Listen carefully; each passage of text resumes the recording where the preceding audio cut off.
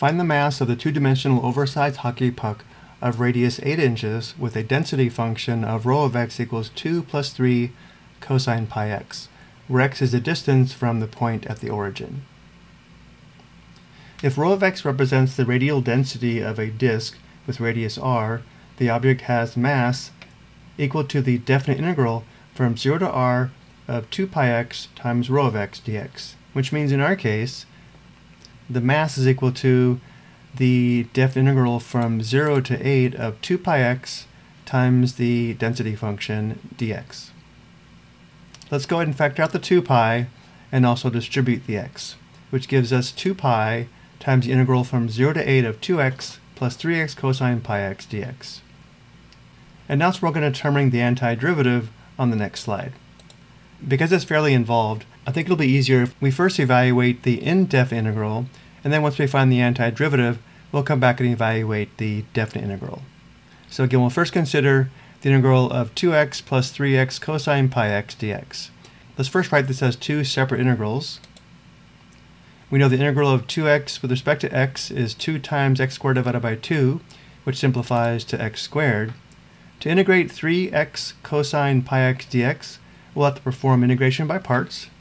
Recall the integration by parts formula is the integral of u dv equals uv minus the integral of v du.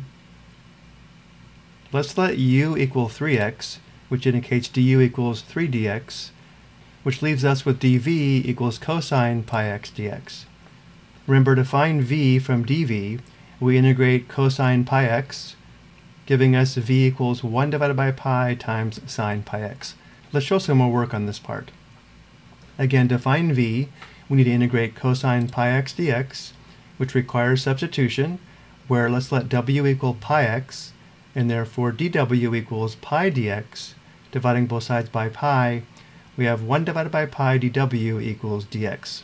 Writing the integral of cosine pi x dx with respect to w, we replace pi x with w, and dx equals 1 divided by pi dw. The integral of cosine w with respect to w is sine w. Writing it back in terms of x, we have v equals 1 divided by pi times sine of pi x.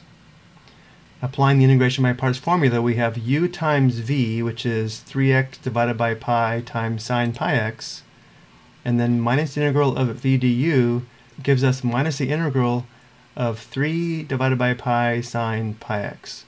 Notice I factored out the 3 divided by pi.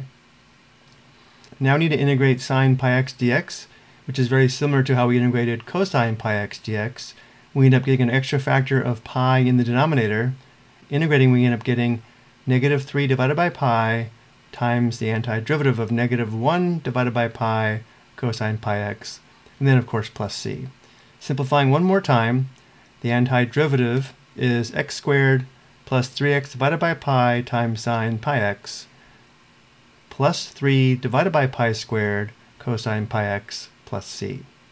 So this is the antiderivative, which means we can now drop the c and use this to evaluate the original definite integral. So here's the original integral, and we now know the antiderivative.